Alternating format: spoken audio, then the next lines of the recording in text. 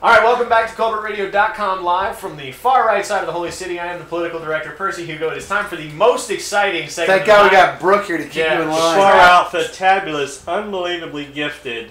That's Percy right. Hugo. Right. Talent on loan from God. Remember, the premise of the show is be reasonable. No, the premise of the show is... That's why we got Brooke here. You be reasonable. Make you reasonable. Well, Percy, it's all about... Go ahead. I don't know what you just said. It's all about Percy. Oh, I thought you... No, oh, thank God. Yeah, he said Percy. Yeah, no, that's what I was... We've left the movie reviews. We've left Hangover. Let's move on. I was really confused. Like, I seriously... We got to move on, guys. I'm not even kidding. That was scary. Did I mention I'm not a movie buff? That I just watch movies and a buff. Did I mention how often you manage to creep me out? Like, times per show? Creep outs per capita every time we sit down in the same room together? Hey, did Chick McGee ever get to do his walk-on in a porn? I don't know. I don't... Who's Chick McGee?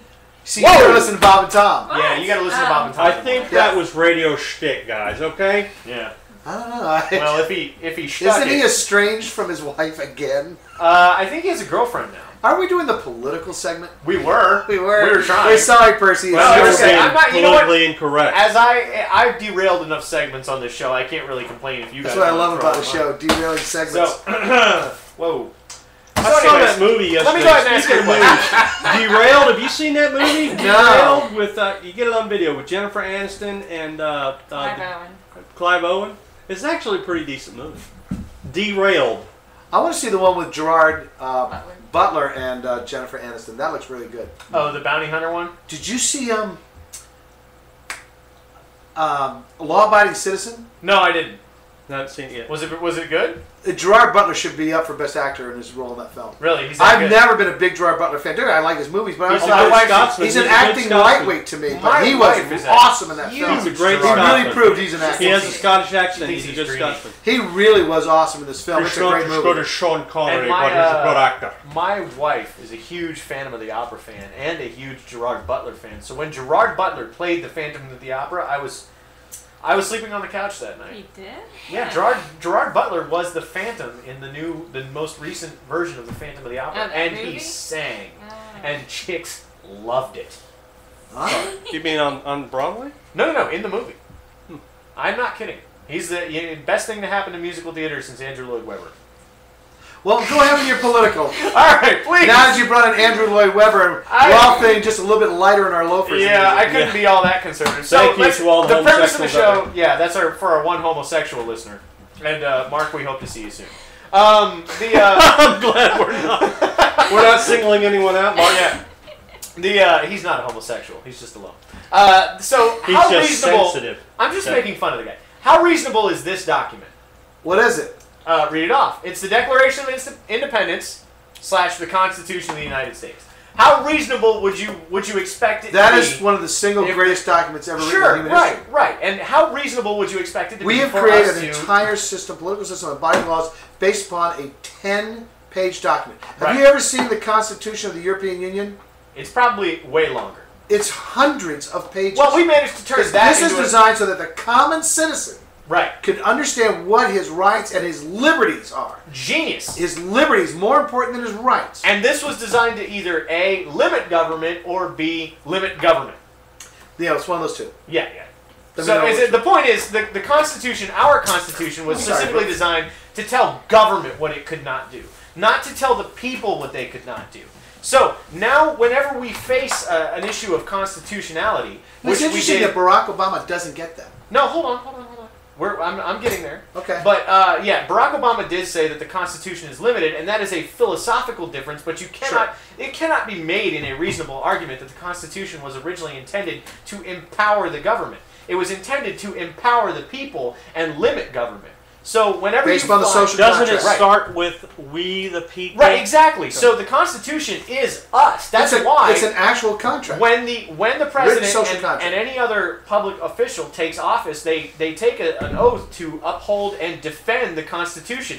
Because that's the first thing they forget. Well, yeah, of course it is. But that's what all the liquor, the inauguration's for. Sure, it's because we the people are this document. We are this Constitution in the sense that this is the defining document of our Is liberties. the Constitution a living document? No. Okay. No, living document, not living Did you document. shake in the your sense head? that It is a living document. It's It is living living in the document. sense that it can be amended, but it is not That's living right. in the sense that only one body can actually interpret. It's a perversion of the constitutionality. concept to, Right. to say that you can interpret Oh, I the meant law to say working. any way you want. I meant to Right, say right. working. The document. interpretation You can must amend the document. right. The interpretation of the law must be up to the Supreme Court, right? So this week we are faced with a dilemma. You did say interpretation, right?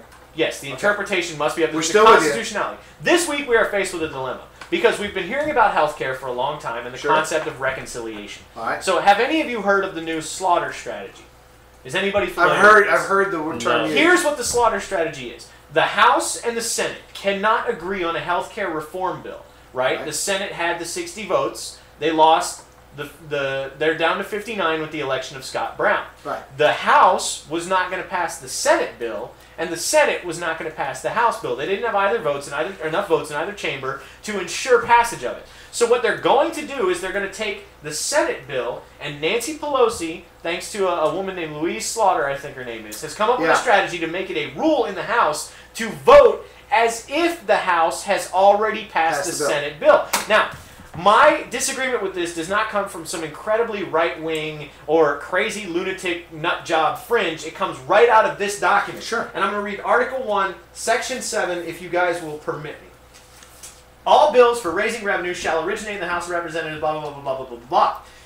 Every bill which shall have passed the House of Representatives and the Senate, shall, before it becomes a law, be presented to the President of the United States. If he approve, he shall sign it, but if not, he shall return it with his objections to that House in which it shall have originated, who shall enter the objections at large on their journal and proceed to reconsider it. If after such reconsideration 2/3 of that House shall agree to pass the bill, it shall be sent together with the objections to the other House, by which it shall likewise be reconsidered. If approved by 2/3 of that House, it shall become a law. But in all such cases, the votes of both houses shall be determined by yeas and nays, and the names of the persons voting for and against the bill shall be entered on the journal of each house respectively. Right. Now, this doesn't seem like that just seems like a little bit of procedural. So your argument is with the slaughter rule. My argument is definitely with the slaughter rule. You cannot You're not reconcile a arguing- bill that you haven't voted on. You're not arguing reconciliation. I'm not arguing reconciliation. Gotcha. Reconciliation is going to happen. They've already pulled There's that nothing bill. unconstitutional about this, right? They've already It's parliamentary. It is a parliamentary procedure, and I argue that it's unconstitutional to reconcile something that's not a budgetary bill.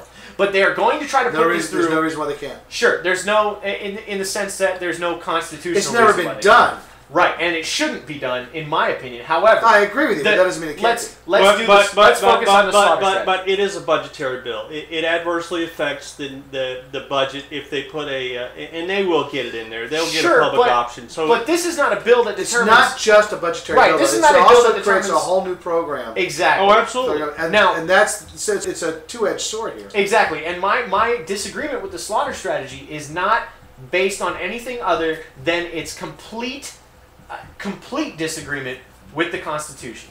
Now, if you're going to come out and say George Bush started and perpetuated a war that was unconstitutional when he put it to a vote, then how are you going to reconcile that political philosophy with putting this bill between two houses when one house has not even voted on the bill? There are no yeas or nays recorded in the journal of the House of Representatives on this bill. It all Nobody depends on knows. who's in power. It does depend on who's in power, but it does not make it right. And if the Republicans have done this before, that doesn't make them right. I got a prediction for you. What's that? It's going to fail. Oh, of course. This part is There's going to one thing we've learned over the many years. I've heard Democrats complain about this. Yeah. So once they get power, they always screw it up. Yes, they they do. can't. Seem They become to so govern. drunk on they their own power. turn on each other like. Well, that's That's because their problem. when you're not in power, you have to agree to fight the powerful party. There's no way 12 of those people are going to vote for that thing That's true. unless they fix, first of all, the abortion wording in the bill. Oh, absolutely. And there's a lot of those But that's people how why they get the reelected. slaughter strategy is how they're trying to get around that. So we'll go ahead and wrap the political segment up. I got one more thing I'm going to say. We'll say it in the next segment. We'll call it a night. We'll be right back from Colbertradio.com. Colbertradio.com live.